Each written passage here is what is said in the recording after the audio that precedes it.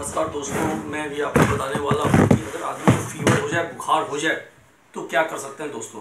तो बुखार में अगर आपको बुखार होता है तो इस बात का ध्यान रखें, सर्दी के कारण हुआ, किसी और रीजन से हुआ, क्या क्या रीजन से हुआ उसको ढूंढें और उसका दवा करें। मैंने बहुत वीडियोज़ बनाया उसके लिए, वो पीछे जाके देखें। अभी मैं बता रहा हूँ कि 102 से ऊपर बुखार हो जाए और अगर नॉर्मल किसी तरह का प्रॉब्लम नहीं हुआ तो बुखार हो जाए तो क्या करें। तो ये एक ब्लैक कलर ले, एक ब्लैक कलर लेने के बाद दोस्तों हर एक हाथों के ये पार्ट जो है, ये हेड, इसको ब्लैक कलर कर दें। इसको करने से आपका कुछ समय में, आधा घंटा, 1 घंटे में, 2 घंटे में बुखार उतरना स्टार्ट हो जाएगा आपका, और बुखार से आपको काफ़ी आराम मिलेगा दोस्तों। इसे ये ब्लैक कलर का इस्तेमाल करें दोनों हाथों में। इस बात का ध्यान रखें 10 साल से छोटे बच्चों को इसका इस्तेमाल ना करें दोस्तों। इस बात का पूरा ख्याल रखें, जब बुखार हो आपको तो ये हर एक उंगली के इस पॉइंट पे दोस्तों पूरा ये ब्लैक कलर का इस्तेमाल करना है आपको। ये देखिए दोस्तों, ये ब्लैक कलर का इस्तेमाल हर एक 10 उंगली में करें। ये ब्लैक कलर का अगर आप इस्तेमाल करेंगे तो धीरे धीरे करके बुखार उतरने का। लेकिन वो ढूंढने की बुखार का रीज़न क्या है दोस्तों, फर्स्ट। दूसरी बात, बुखार आने के बाद आपको कमजोरी, weakness, body pain, energy point आगे पीछे चला जाता है, परेशानी बढ़ जाती है। तो दोस्तों ये एनर्जी पॉइंट है, मैं बताता हूँ। ये अपने हाथों में ले सकते हैं आप। एक रेड कलर का इस्तेमाल करना है, 2, 3, 4, 5, 6, 7, इस साइड 8, यहाँ बीच का पार्ट 9, 10। ये देखिए दोनों के बीच का ये पार्ट है। ये यहाँ पे लिया एक टॉप पे, फिर ये बीच में लिया, फिर यहाँ पे लिया। ये दोनों हाथों में ले सकते हैं दोस्तों, इस हाथों में और इस हाथों में, दोनों हाथों में ले सकते हैं।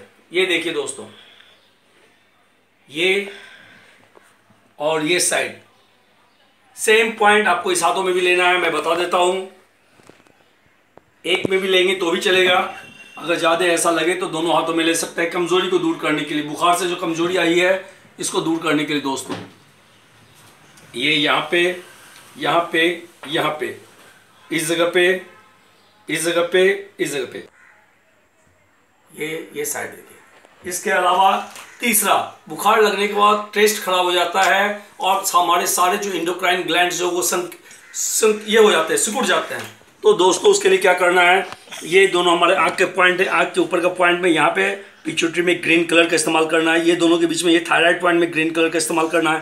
ये यहाँ पे जो ये पॉइंट है, ये थाइमस में ग्रीन कलर का इस्तेमाल करना है। ये हमारा यहाँ पे पेनक्रियाज है, इसमें ग्रीन कलर का इस्तेमाल करना है। ये हमारा इस जगह पे जो यहाँ पे रेड का किए हैं, इस जगह पे हमारा यूवी ग्लैंड्स है। इस जगह पे दोस्तों, तो जिस हाथ में, एक ही हाथ में लगाएंगे उस जगह पे यूवी ग्लैंड पे ये करना है, फिर ये पाइनियल पे करना है। और दोस्तों यहाँ पे हमारा एडर्नल ग्लैंड है, इस एडर्नल ग्लैंड में आपको ग्रीन कलर का इस्तेमाल करना है दोस्तों। ये देखिए, ये देखिए,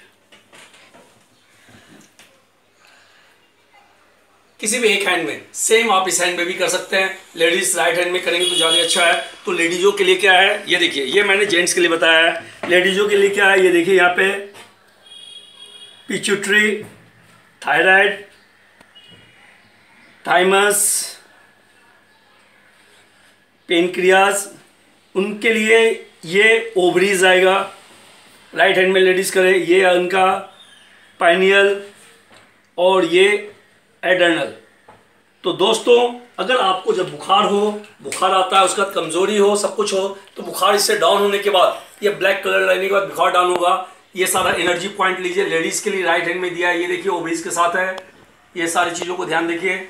इस हाथों में जेंट्स के लिए है, तो उनमें अंतर ये है कि ओवरीज है और जेंट्स का ये टेस्टिस है। इस बातों का ध्यान रखना है। तो बुखार में इसको लगाएंगे तो हमारे बॉडी के हर एक ऑर्गन्स जो है वो एक्टिवेट हो जाएगा, उसमें जो प्रॉब्लम्स आते हैं। तो दोस्तों इसका इस्तेमाल कीजिए प्लीज़। 10 साल से छोटे बच्चों पे ना करें। और बुखार का रीज़न ढूंढिए। आप बुखार इससे उतार तो देंगे, लेकिन आप कोल्डनेस के कारण है, किस चीज़ों के कारण है वो मालूम नहीं। तो प्लीज़ कोल्डनेस प्रॉब्लम उसको ढूंढना है कि बुखार क्यों है। बुखार शरीर में ऐसे नहीं आता है, कुछ ना कुछ रीजन होता है। फिर भी बुखार आगे चल के डैमेज करेगा, इसलिए मैंने ये ट्रीटमेंट आपको बताया। बहुत बहुत धन्यवाद, thank you very much, bye bye.